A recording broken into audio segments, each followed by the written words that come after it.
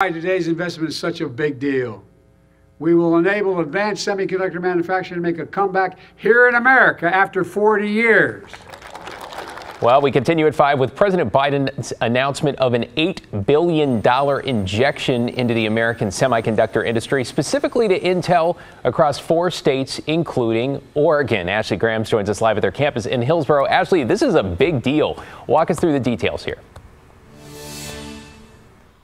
Yeah, well, a major announcement for the U.S. semiconductor industry, expected to have a huge impact here in Oregon. Now, this investment should bring thousands of jobs to Hillsboro. Here's what President Biden had to say.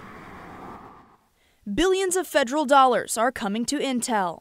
I'm thrilled to announce the latest public-private partnership and one of the largest investments in semiconductors in the United States ever.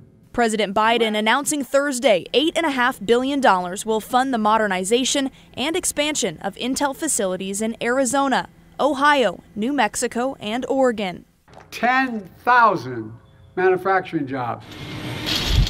The Biden administration saying this money will bring thousands of permanent jobs and construction jobs to Intel's campus in Hillsboro, Oregon. The money comes from Biden's CHIPS and Sciences Act. The president signed that $280 billion package into law back in 2022.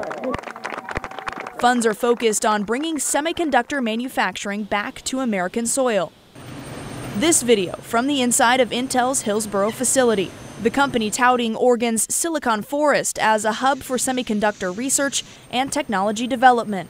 These investments, our investments, are powering the next great chapter of American innovation. Intel also promising to invest billions of dollars with the help of a U.S. Treasury investment tax credit.